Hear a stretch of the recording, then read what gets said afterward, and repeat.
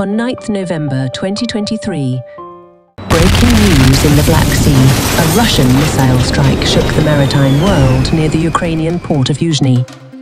The 91,800 deadweight vessel Kmax Ruler, a bulk carrier owned by Venus Mare from the Philippines,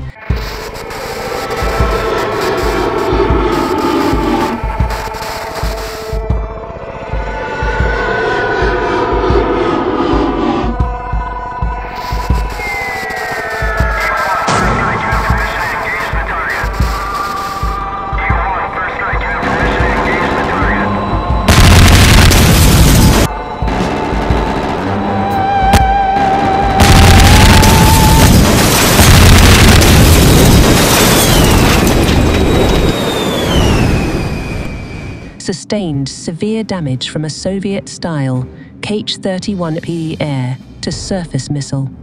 A pilot lost their life and 4 Filipino crew members, along with a dock worker, were injured. Filipino seafarers, who included the ship's captain, able seaman, deck cadet, and electrician, were at the bridge of the ship when the missile hit. The Ukrainian army reports that the missile was fired from tactical aircraft in the Black Sea, continuing the alarming trend of targeting ports in the Odessa region. In these uncertain times, maritime security is paramount. We recommend vessels calling Ukraine to take proactive measures to ensure the safety of crew and assets. Ballistic protection measures are advised to navigate the escalating risks in the region. Our thoughts go out to the affected individuals, and we urge the maritime community to stay vigilant through our previous video loitering munition attack.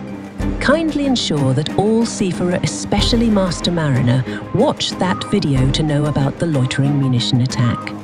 Together, let's prioritize the well-being of seafarers and the safety of our waters. About the missile. The Kh-31 missile, known in NATO terminology as S-17 Krypton, is a Soviet-designed tactical air-to-ground missile of medium range. Compatible with fighter aircraft, the Kh-31 comes in several variations tailored for specific combat scenarios, including anti-ship 31E and anti-radiation TROF 31, and anti-rations, along with others designed for different operational needs. The missile's performance characteristics include a minimum launch range starting from as low as 7.5 kilometers, extending up to a maximum range of 250 kilometers under optimal conditions.